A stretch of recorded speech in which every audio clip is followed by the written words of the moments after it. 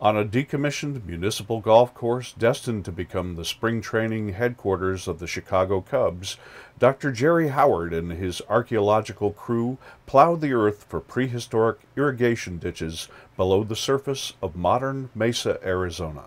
The Hohokam are incredibly unique in North American archaeology. These are the only people that created huge irrigation systems and use that as their main source of food, feeding water to their crops. They're going under the streets and houses in the Phoenix area. So this is truly urban archaeology. By the classic period, that'd be AD 1100 through 1450, the canal system is large enough that it's irrigating about 110,000 acres. That would support a population probably somewhere between 50 and 80,000, and I'm beginning to suspect maybe even a little more as people are moving into this area.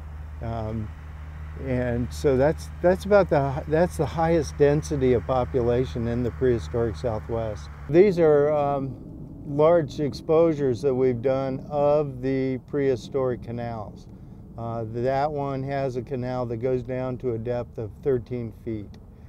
So we have some very huge canals here. They're very large at their head, at the river, and then they reduce in size pretty quickly through the first 2 kilometers, and then that it kind of stabilizes with size, but it's still reducing as it goes out through the system.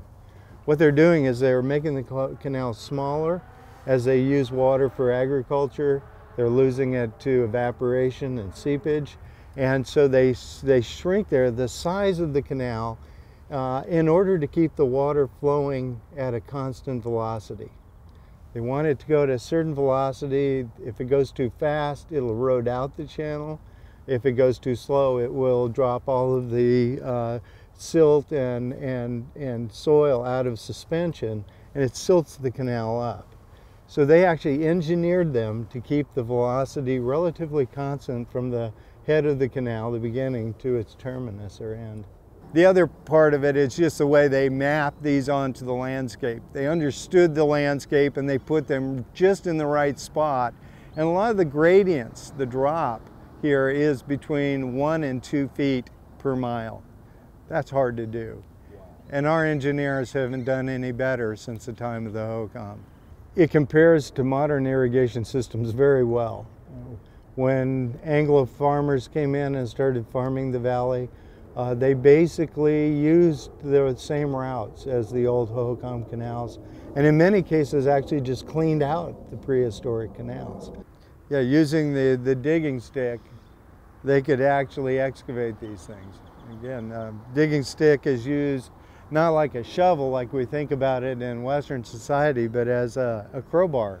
So if I'm digging a canal, I'll be down in the ground and I'm digging that way. I just stick it in, pry bar off a piece, put it in a basket, and hand it up and have it placed up on the berms, or the ridges that are built alongside of the canal using the material that's being excavated. When we look at the Hohokam and what they did here in the valley, there's a real message for us. A very positive message, actually. I often tell my students we look back in time at what these people did, and it's pretty amazing when you stop and think that they did this with digging sticks and baskets.